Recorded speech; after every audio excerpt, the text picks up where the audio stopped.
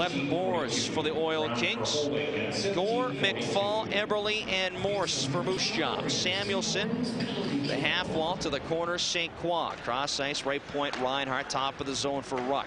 Left circle, Samuelson, back right side, Reinhart. Little chip shot wide of the net, off the glass, Lazar will score.